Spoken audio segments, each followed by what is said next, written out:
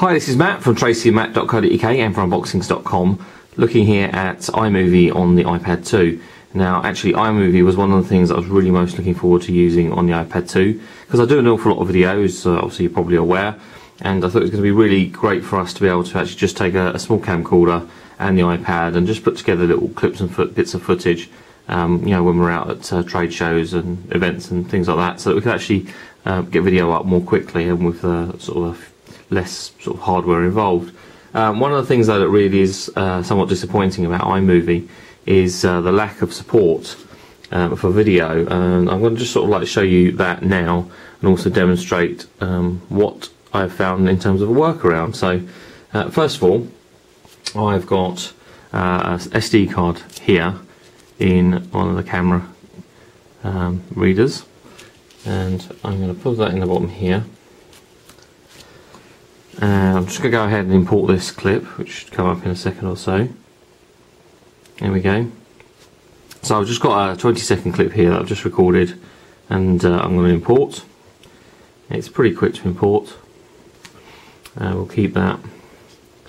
And then if I unplug the card reader, it shows it as one of my last imports. I can go ahead and play that clip. This is a short sample video recorded on the Sanyo Exacti HD 1000. Okay, as you can see there, and if I go to albums and camera roll, it's not actually showing in the camera roll, but it does show in last import, as you can see there. Now that's should be fine, because I'll show you in just a second that obviously the iPad can play that video clip back. However, it's not showing in iMovie.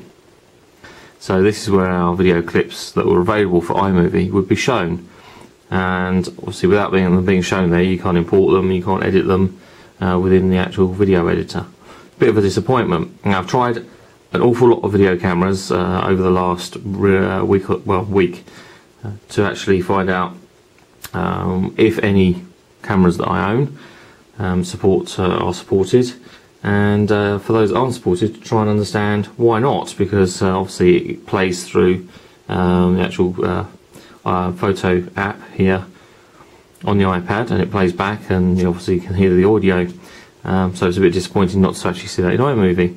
So I think we've discovered the reason, but I'll just come back to that in a second. So I'm going to plug in the Flip Ultra HD into the bottom here and do exactly the same thing. So again, that takes just a second to pop up.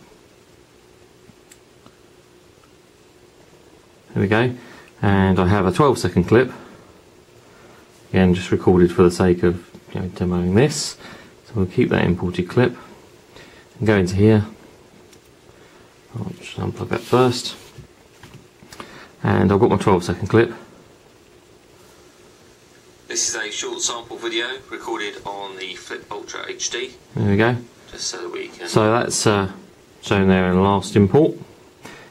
It isn't shown in camera roll. That was one of the things that I actually thought was the problem initially with not being able to use the video footage, that it wasn't actually shown in camera roll.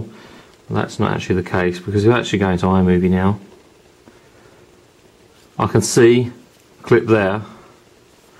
Actually, although the actual preview image for that clip is up in the browser is actually wrong. Quite why that is the case, not sure, but as you can see there, on the Flip Ultra HD, that clip is available for iMovie, and I can actually put it into my edit window. I can move it around as I would if I was actually using it for an unboxing video or whatever, and I actually can use it.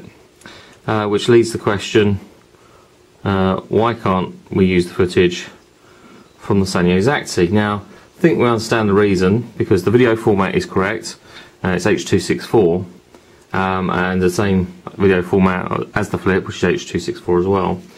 But the difference we've actually found between the two clips, when we actually analyse them using like G-Spot, or actually look at them on the iMac, is the audio encoding. So they're both encoded using the same audio format, the difference being that the Flip records at 44.1 kilohertz, and the Sanyo Exacti, which I'm recording on here, actually this video, records at 48, and almost all the cameras, in fact all the cameras that I own, which is quite a few, and all the cameras that we've looked at to try and get a comparison, with the exception of the Flip, record at 48 kHz, and that's where we think we actually don't have the support within iMovie. Now, trying to find a workaround for that, obviously one is that we could transcode the video on the iMac and then import it into the iPad and actually use it, but kind of defeats the object, because really what we're trying to achieve here is minimalistic approach to actually do the video editing. So I'd really like to be able to just take the iPad and a camcorder and be able to edit my videos and actually get them ready, and even if I don't upload them straight from the iPad, they are ready when we actually want to go and upload them to YouTube. So a solution I've actually come up with, it's a bit of a workaround, it's not perfect, but just to show you.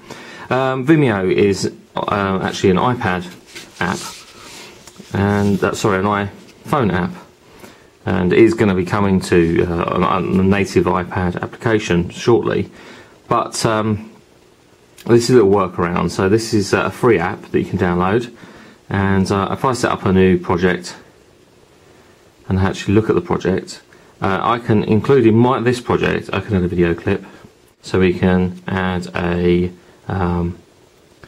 video here. So the one that we're looking for is this one, which is actually 20.5 seconds.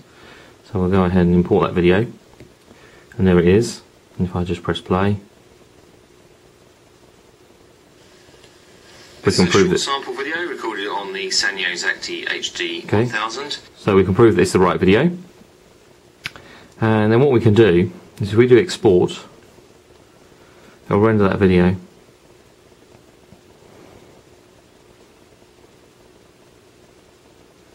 Which is pretty quick, to be honest with you. And that is one of the other things that's great about the iPad, its video encoding speed is really quite fast. So that has now been saved to the camera roll.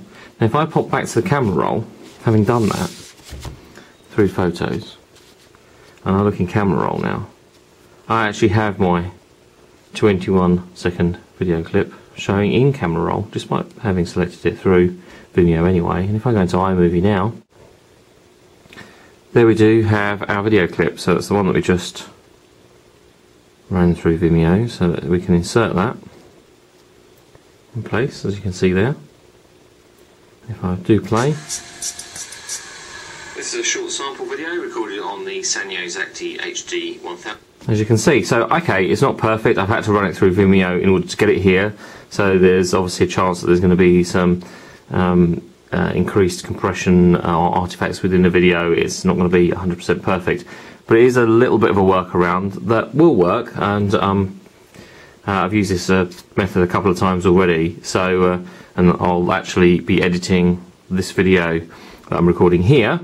I'll actually edit on iMovie on the iPad in order to actually show that that does work, and also to demonstrate the any differences in the video quality you're going to see there. But as you can see, I have exported that, I have imported that clip here, and if I was to actually go back, to the project screen, then my projects, I can see it there, and again I've got obviously the choices to export, and I can export to a camera roll in HD 720p. Comes up exporting movie. Obviously with those, it's got a couple of still photos in there, with our intro text, with a number of transitions, that 20-second video, and then the fade out through to black. And it's exporting pretty quickly, processing at 720p, and